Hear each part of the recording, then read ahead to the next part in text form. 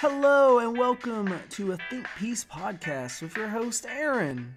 Today we will be going into my second Thinkpiece, starting with the shorthand.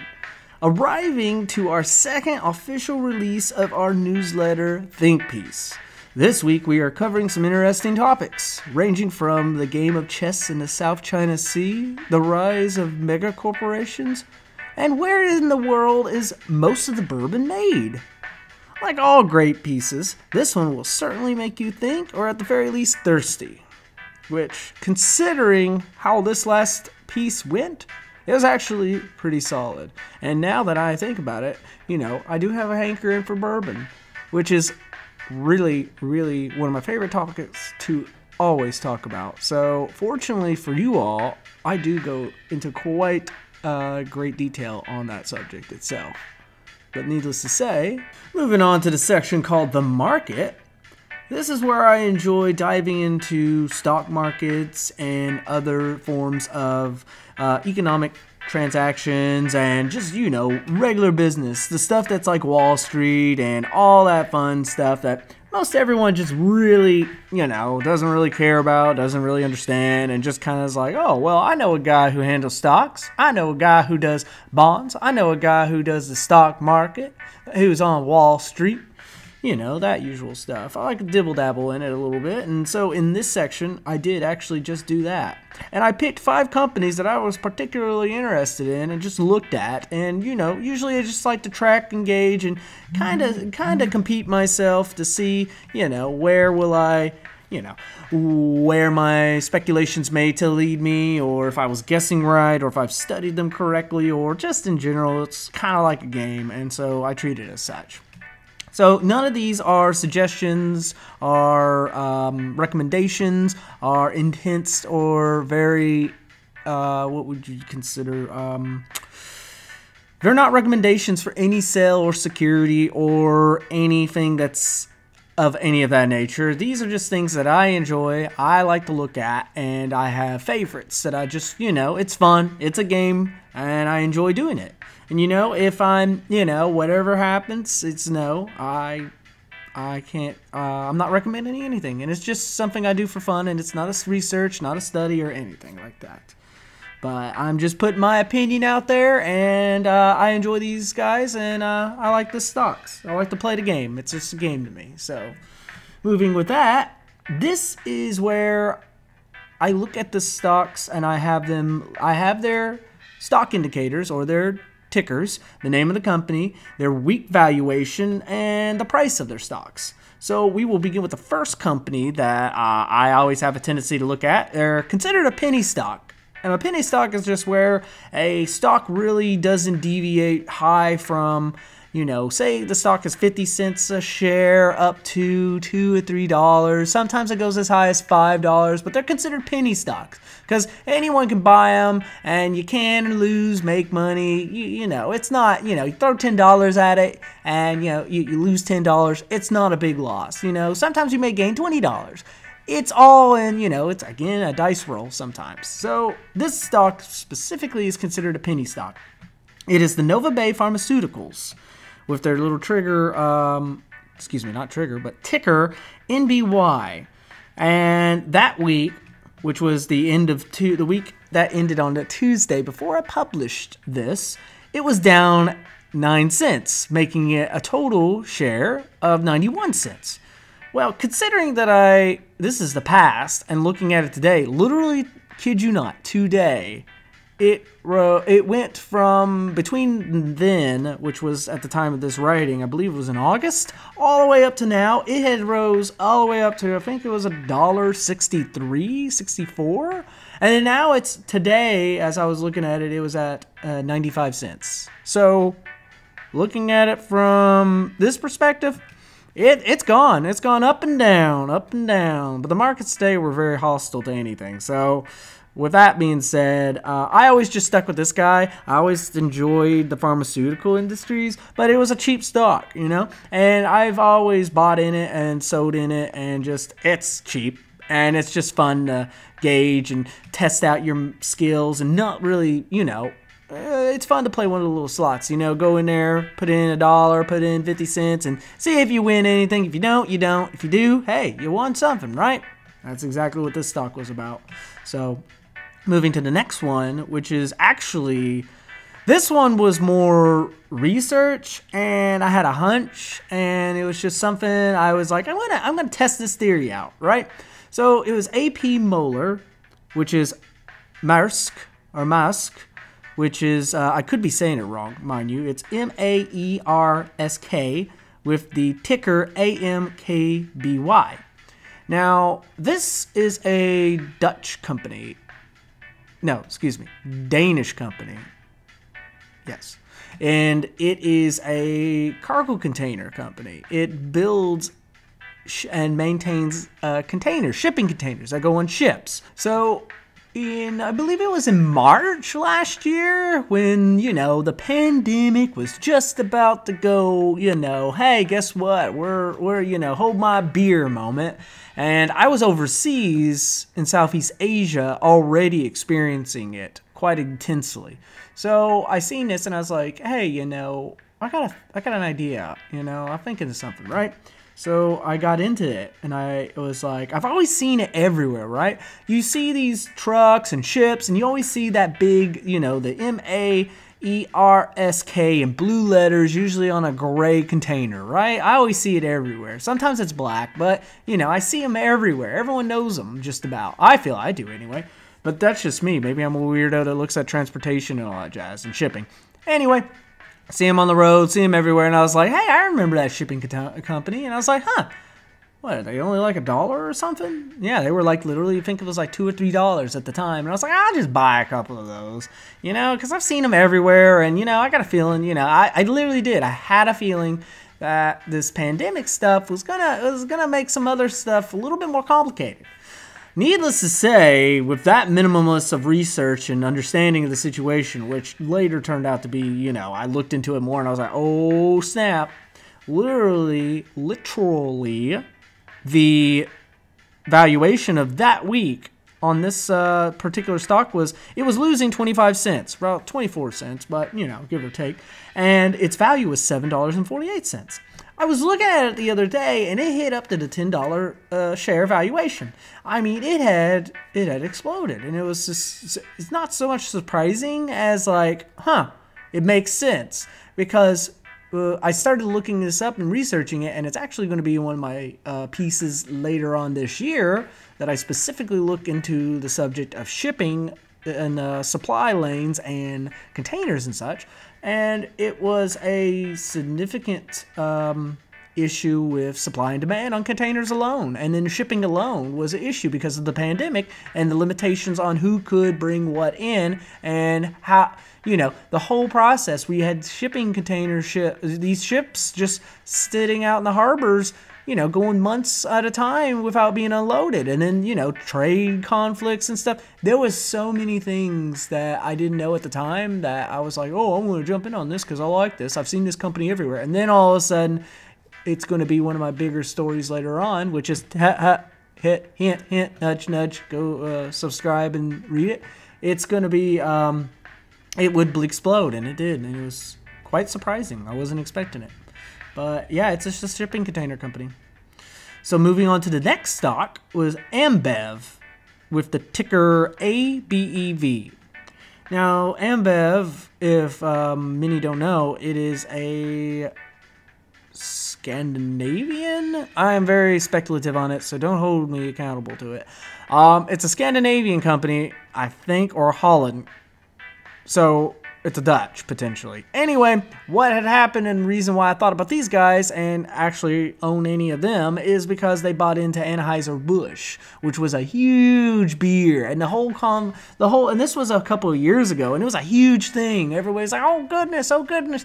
This Missouri, I think it was Missouri, this Missouri beer company, the oldest in America, one of the most trademarks, one of the, the big Clydesdale, the big old commercials, Super Bowl, everybody knows the red can Budweiser, Bud Light and all them beers. They bought them out, and so they become Ambev. And so I was like, well, why not? I'll buy into it because I like beer, and how much worse could you get with a beer than Budweiser? I mean, really. But so yeah, no, I tracked them, and their valuation at this time of this week was they were losing 9 cents, but their stock value was $2.32. So obviously, I'm hitting more down in the penny margins, the penny stocks. But needless to say, it hasn't done too hot, considering the pandemic was a real time when, if you were a brewer, there was 50-50 chance that if you could. The problem they had was getting the beers to the hands of people. Now, if they went to the grocers, grocery stores and such, it was much easier to market and sell beers because people were, you're sitting at home. What are you going to do? You're going to drink more.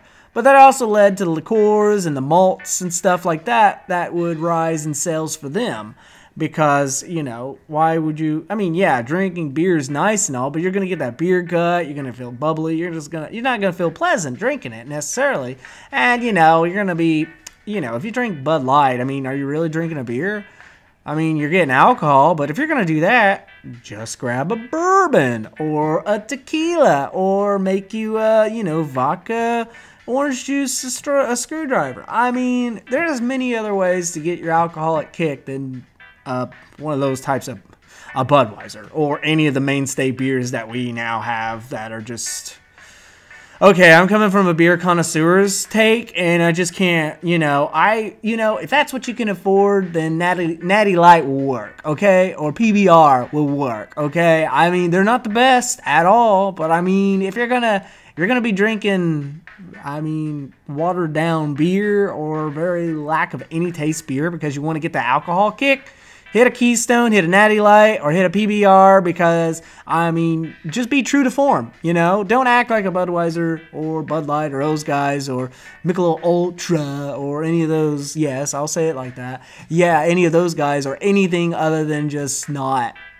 they're just not beer. They're not beer. It's not. Yes, they go through the same process. You're using yeast, fermentation. They, have beer characteristics. But, it's literally just, there's literally no flavor. There's just nothing to the beer itself. It just makes you got to use the bathroom more often. For what? You're going to get drunk? Man, come on. Get a real reason, man. At least Natty Light is not going to act like we're the best beer in the world. It's like Keystone, I'm not the best beer in the world. And Pabst Blue Ribbon, it's just a tried and true garbage beer. So, if you're looking for a cheap alternative to drinking, there you go. Those three guys, they'll get your fix, and they won't act like they're something that they're not. And anyway, I got on a tangent there. I apologize. But Ambev, they bought into Budweiser, and they own many other beverages and many other breweries. Or not breweries, excuse me. But yeah, actually they do. They technically own many other craft brewers. Like, I believe one is, it escapes me now. But they own many other craft brewers. And so they own all the bigger ones as well. So they've been taking some hits lately that I know of. But it's again, people can't go out, they can't go to the pub, they can't go to the bar, they can't buy a beer, can't go hang out with friends. And usually 9 times out of 10, beer is a socializing sort of beverage. You go out, you want to have a casual beer, you want to hang out with friends, something to sip on, or, watch the game with, have a beer, or have it, or a pair. If you're connoisseur, you're gonna go for a craft beer over any of these traditional beers.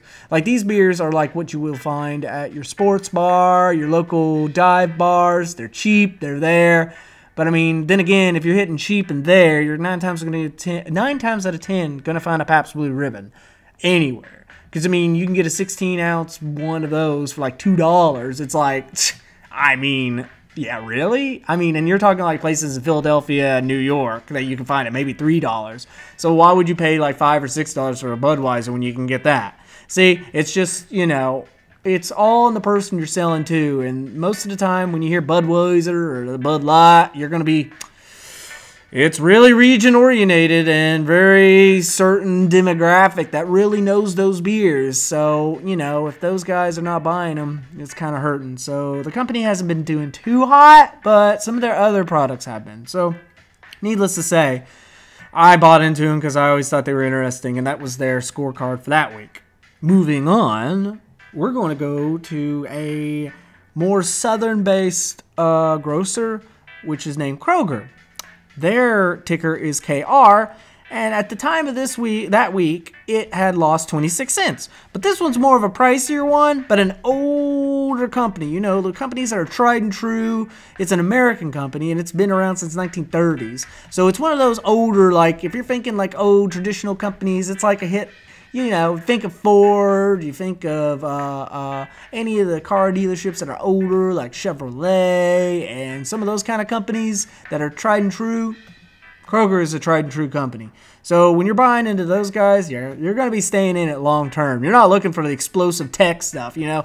Oh, one day it's like $26 a share, and all of a sudden now it's $250, or it's like, you know, Amazon starting at like $56 and now $2,000 a share. Now, no, these companies are not. These are the ones, you know, you buy, you're steady, slow, they have dividend yields that are okay, but you want to have modest returns, you want to have security. It's very low risk companies. But they were, at this time, losing, like I said, 26 cents, and their share was $36.08, which recently they've been doing a little bit better, but a lot of negative news has been hitting them that I'd seen. News regarding like wages and what they were going to do with staff, which is never, that's a PR nightmare necessarily, especially in the pandemic. They were one of the first ones to jump on the mobile apps, you know, and I was all about that. I mean, I always shop at Kroger, and that's the reason why I bought into them. I shop at Kroger, and so it's easier to track if it's something you're familiar with. So that was always my basis for buying companies. If I'm familiar with them and I see them every day, then, you know, generally you can gauge, like, you know, you can gauge the health of a company not just by its spreadsheets, but by their business themselves. You know, like, I don't know about many of my listeners if they've ever been to Kmart, and I don't know if you remember seeing how Kmart, when it was going downhill and closing many of their stores were just ransacked. They were just left, they just had stuff everywhere, no one cared, products were just slung everywhere. I mean, it looked exactly like the story of them going bankrupt and closing their stores. And it looked exactly like that. So, you know, same for Blockbuster and those guys. But Kroger, like I said, you know, like all their stores, they adapted to the pandemic. And I think their stratagem is pretty solid, except, like I said, for their PR issues with, you know, wages. They're had given emergency hero wages, and then they're like, oh, hey, we need those back. That's kind of like jerk. I mean, when you're, you know, yeah, as an investor, you got to be a conscious understander. You got to consciously understand, that what you're buying into, you're supporting them, right? So you're supporting their actions. So it's a very big conflict of interest, and it really depends on like what kind of finances you're looking into, like what your game plan is for overall, and it's just a lot more to it than that. But I'd owned them a while back, years ago, and so I just stuck with them at this point because it's not a gamble.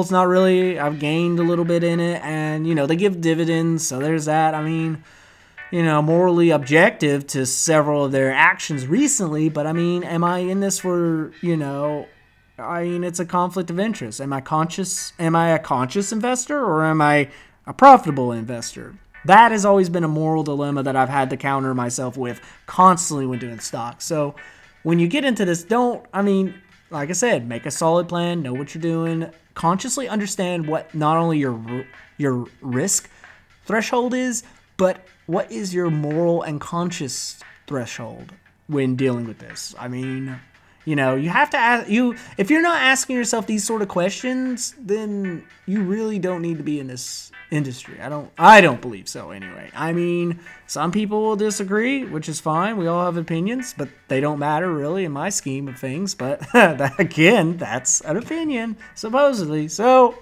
moving on from that one, we're going, like I said, literally talked about this company just a minute ago. In the traditional companies, the tried and trues, Ford Motor Company, obviously, with a ticker of F. It's literally, at this period, it was gaining 6 cents, and its share was $6.95. If anyone knows anything about the, not recent, but it's goodness, thinking about it now, 2008, the financial crisis, and you had these big bubbles of auto industries that had bellied up. Ford was one of those companies, and they were looking like they were restructuring. They were, doing different things, and so they had government bailouts and whatnot. So I got into them then, a while back. So this is an old one, and I mean, I'm an American in that sense that I know Ford.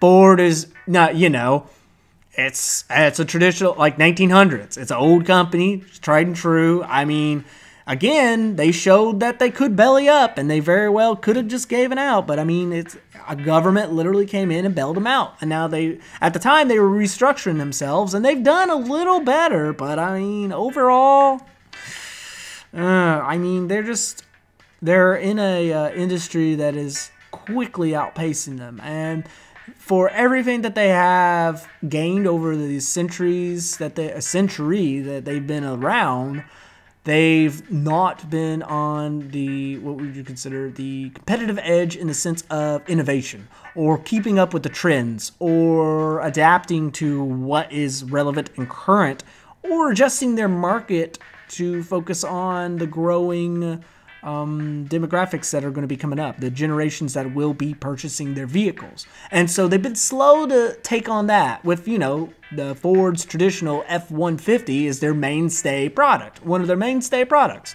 Everyone knows it. It's one of the highlights of their auto industry. Needless to say, the trend is people are not buying trucks as much, not in the same capacity as, needing that big of a vehicle. Lately I've been seeing like the SUV trend has been popping up. And so even the Ford Fiesta, Ford Focus, these vehicles have been slowly being pulled back for more SUV or sub SUV friendlier vehicles the Explorer and stuff. So, I mean, the F-150 is still in its, it's still a big I guess you could, for lack of a better term, a cash puppy for them. But at the same time, it's if they can push more of the EV cars, like the hybrids and the more environmentally friendly stuff, they're going to be targeting a different generation. And then, their sheer manufacturing capacity, their ability to, they were scaled for handling millions and millions of cars being produced. So, it's really hard to just completely change the entire manufacturing block, change the entire logistics of everything and everything. But I believe they can possibly do that. And I've stuck with them this long. It's kind of like I said, tried and true. They have a dividend share they give out, and they're just a traditional company. It's I own a few of them, and it's just I might as well stick with them at this point now. So, with that said, that was my top 5 of that week of my shares. So, I literally use several platforms. Currently, I've been using Robinhood, which has faced some heat. Quite a bit of heat and several lawsuits, easily 50 or more lawsuits on the recent action on the GameStop stock debacle that they had. And so normally I always recommend them because I have a referral code that helps you and me both get it. But, I use them sometimes because their app is more mobile friendly, so it's very intuitive for people that are just using it or just getting into the markets and stuff. But at the same time, it's kind of their actions really make them really, not user friendly. They're very hostile to their consumer base. So needless to say, I usually use them, but I have and do use E-Trade. I do use Fidelity. I also use Charles Schwab. And these are my mainstay platforms that I use for any of my investments. And each one has significant benefits for using whatever investment vehicle you want. Investment vehicle being like a IRA or a 401k retirement fund, simple stocks, handling bonds, mutual funds, ETFs, those sort of things. And so each one has their, particular best, their strengths. So whenever you're looking at platforms, I highly recommend you, again, this is where Understanding your purchasing, all these risk values, and what your game plan is, and what you want to gain is the biggest thing you need to solve before you ever jump into these. So I highly recommend you do that. But those are the platforms I use. So with that being said, that was the market section. Moving on. So now we enter the section called the numbers game, where I focus on articles that are related to specific numbers and their valuations and explain what their whole meaning and point is. Our first story begins at $26.5 trillion, which is a staggering sum, but at the time of this newsletter, August 26th, the United States debt with the pandemic had ballooned. It was pushed up to 136% of the U.S. GDP, which is the United States gross domestic product, which is literally their income. So imagine a life where your credit being 100% of your annual income. That's where the United States currently stands. Plus you add an extra 36%. Now, with the upcoming hurricane season, the wildfires in California, and the new calls for stimulus rounds for a floundering economy, expect that number to only grow. Which, in truth, yes. This is a circumstance where, imagine if you are making around the average income for an American hits around $50,000 to $60,000 a year, right? Imagine you have a debt, which is usually what happens with your house and stuff. So all of a sudden, you buy a house that's around $500,000, which is $500,000. That means you're going to be trying to make these crazy payments every month to get that price down, but you're going to be owing for several years. So imagine, because you can only pay a portion. That $50,000 a year is not all going to go on your house debt. It's a chunk of what you're living off of. You still got to pay other bills. So then all of a sudden you got maybe potentially you can spare $1,000 a month to pay on something like that, a house, but then all of a sudden you have a $500,000 bill to cover. It's impossible. You just can't do it. It's quadruple, if not just over the debt threshold that you can maintain and handle. With that said, the United States is in that position. But as a sovereign nation, it is different. And I say that very reluctantly because, yes, debt is a bad thing. But a nation can handle debt in certain ways. And in this case, if your creditors are confident in your abilities to maintain or pay back, or that the interest rates are really good, or you're a safe bet, of course they're going to keep investing in you, and of course you're going to be able to draw more wealth from that and use your debt. And many people will be like, hey, how does the United States get all these loans? Who gives it to them? China. It's China, ain't it? It's like, well, yes and no. They usually just issue bonds, which is debt, sovereign debt. And then people like you and me, and then other nationalities or other countries, or also corporations, can buy into these debts, which is a guarantee that the United States of America will pay that debt back with the purchase of that bond. So you're buying to own the debt of the United States of America on these bonds. And the longer you keep the bond, the more interest they'll pay you for owning it, which is literally the interest that the United States pays on borrowing money. Thus, that is how a nation borrows money. They don't go to a lender. They don't go to any organizations or something and says, hey, can I have a loan for $100 billion? No, they literally issue bonds, sovereign debt. And that's how they can balloon their debt ratio. Thus, that's how they can continuously borrow. It's the moment that they issue the bonds and no one buys in them, or investors are like, no, this is scrap, this is garbage, so we don't want to buy into it. That's when the governments can't get loans anymore or can't get financing. And thus, that is the difference between sovereign debt and, say, debt that you and I would own or a corporation would have. Now, going on to the next one is $2 trillion. We're still in the trillions, folks. It's an astronomical number.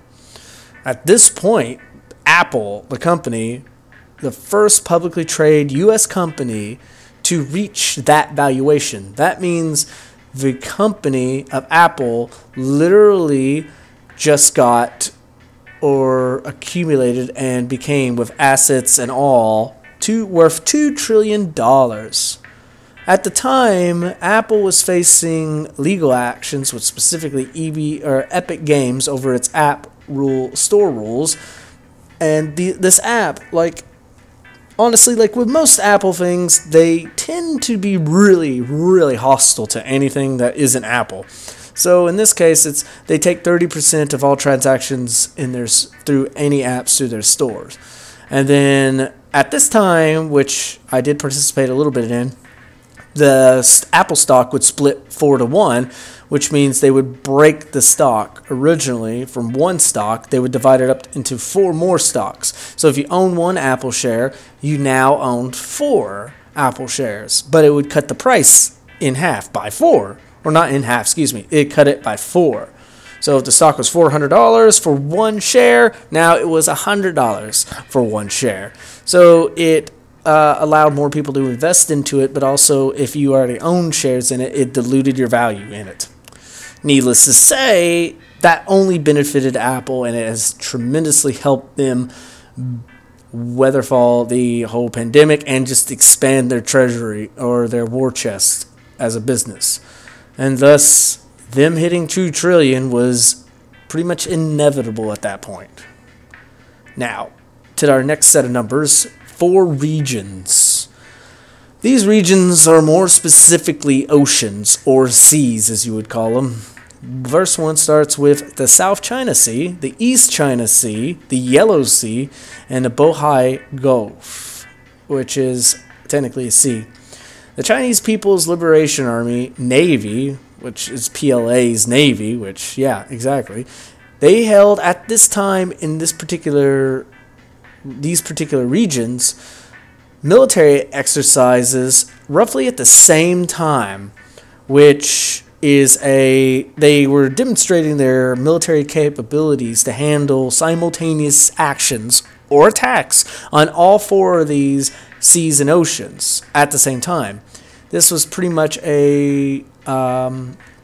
simply a show of arms, a demonstration that they were capable of responding in this manner at any given point, at any given time. This response was done in due part because of at the time, the increased presence of the U.S. and the U.S. Navy and Taiwan's increasing stance on independence. China, at this time of me writing this, and they still, as of now, only have 2 aircraft carriers, but they have several, about around 4 to 5, in development. And the biggest thing, though, they boast a lot of cruisers, destroyers, frigates, and they have a specific type of ship designated as a carrier destroyer type of ship, which is designed to level out the playing field of the Chinese Navy to the American Navy.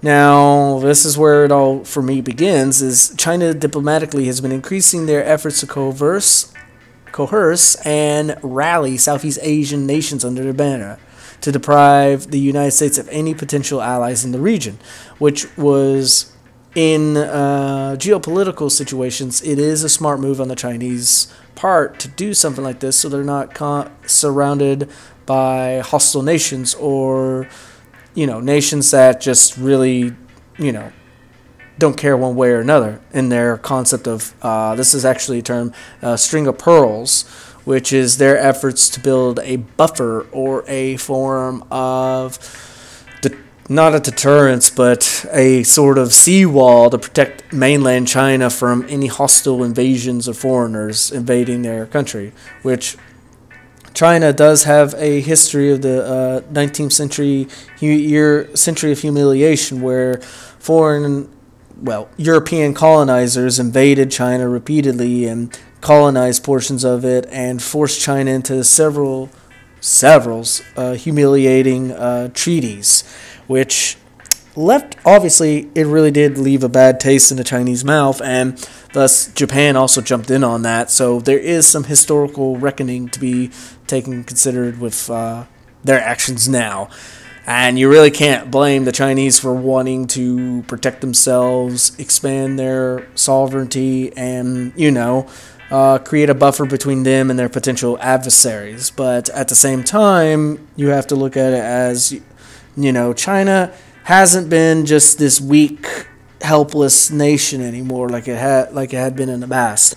It has developed and thrived under the current global system that has enabled it to prosper beyond anyone's wildest imaginations.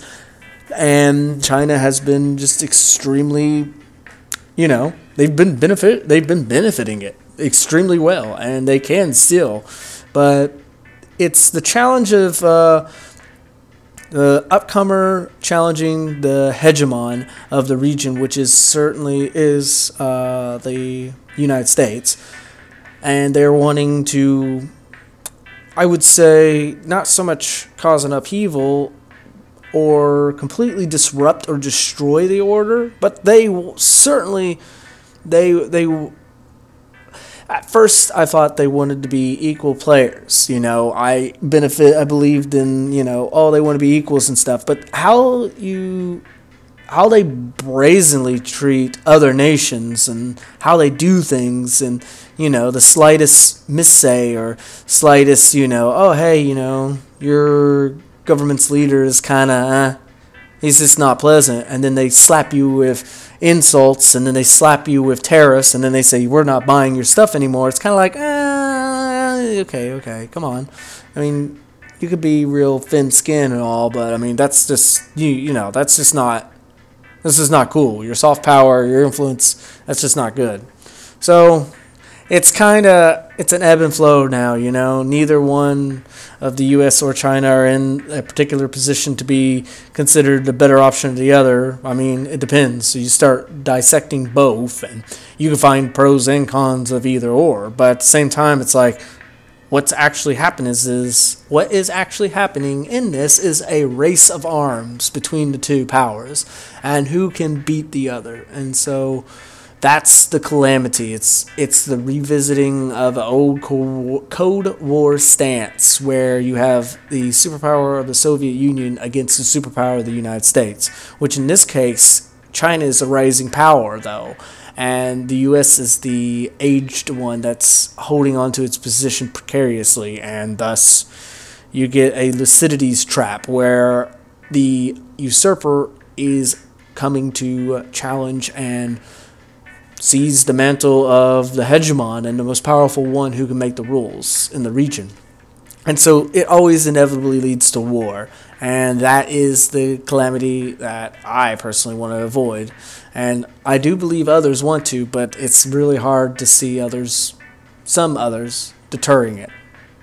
But regardless, that was the section called The Numbers Game. Next, we'll be covering a section called Out of the Loop, which just covers certain projects and certain events that are interesting to me, but they don't really pertain to very much of the corresponding world. How would you say? They're kind of side notes. Interesting tidbits that, I like to share and talk about. Anyway, first, maps and their power.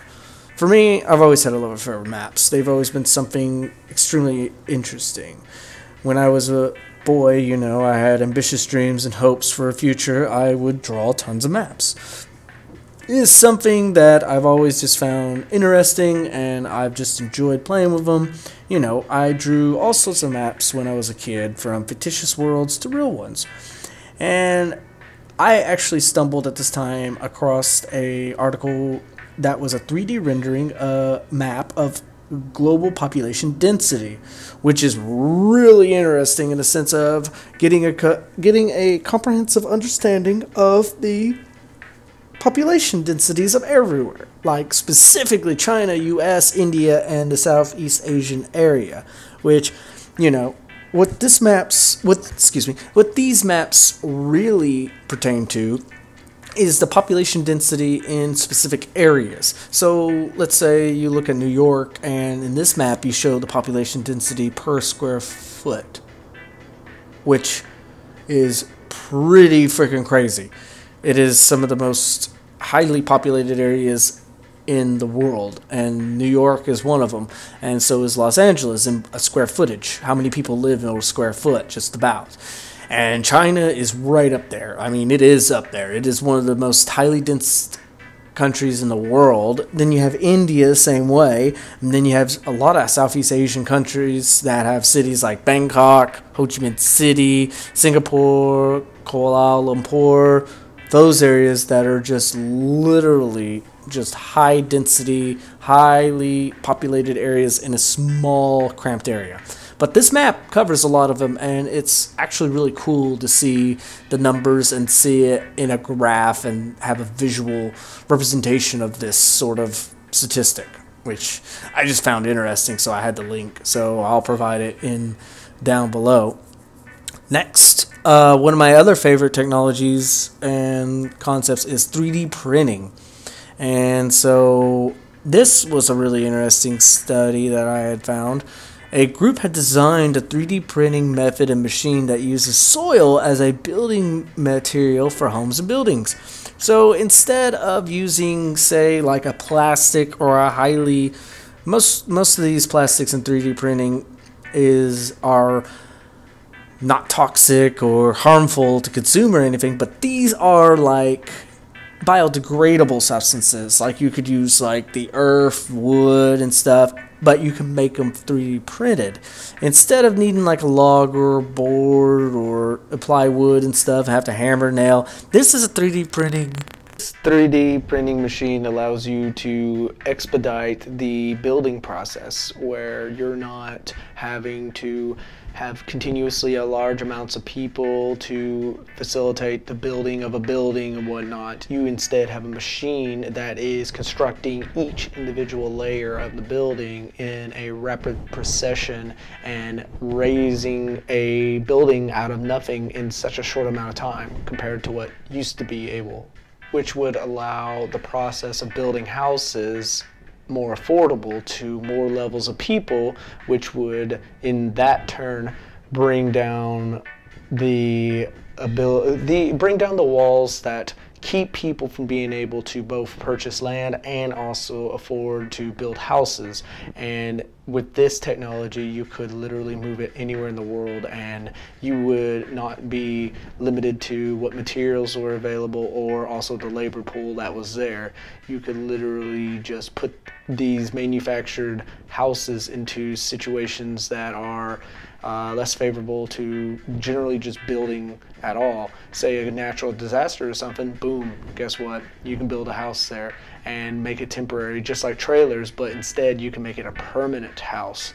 But you can also bring in the material that you can't get in otherwise. So the process is potentially revolutionize the way humans interact with the world around them. I mean, when I seen it and read the article itself specifically, I was like, oh man, this is really rad. I mean, this is really cool. I would totally be all about it. I live in a 3D printed house if I had the chance. And then next we had Rise of the Machines, as I called it.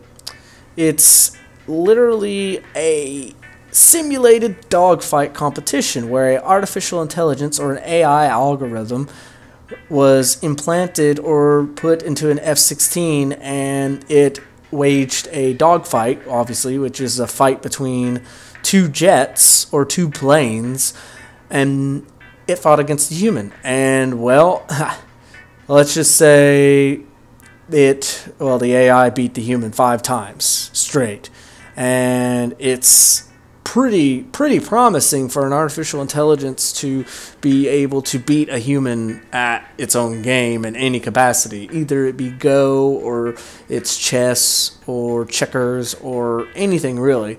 But in a simulated combat scenario where you have a weapon of massive capabilities and extreme destruction going head to head against the human with a computer at its helm, it's kind of scary if you think about it. That means we'll have created the capacity to destroy ourselves, not only with our own weapons of mass destruction and devices, but also create artificial intelligence that is capable of doing the same to us. And at some point, they may create or enhance their abilities to be thinking, developing thought, and then say, hey, humans don't deserve to live, or some stuff like that. Just like in literally The Matrix, or even like Terminator and all that stuff. The Hollywood stuff. So this is where it becomes like, oh, that's frightfully close to those movie settings. And I mean, what kind of potential does that lead to? I mean, it's a great idea to think we're gonna have, all of us will have like artificial intelligence and AIs fighting, dying and killing each other in the air and stuff without humans losing their lives. But at the same time, what other potentialities have we, expanded on, and what kind of Pandora boxes have we just begun to open? And so I really was like thinking about that when I seen this article, and I think the article's pretty good. So I recommend anybody that has an interest in any of those fields to take a gander at it. But all right, so that was the section out of the loop, and it's just this little quirky thing involving technologies and things that are interesting to me. And I will have those down in the description for you to go check out those articles. And with that, this concludes my second podcast of Thinkpiece number 2. So I hope you've enjoyed and possibly learned something. As always, I will inject the links and all the other articles that I mentioned in this podcast down below in the descriptions. And if you haven't already, I hope you will follow me and subscribe. And in the future, if you give a chance, give me a like or give me a shout, or even just share me around. And I look forward to seeing you all again in the next installation of the Thinkpiece podcast.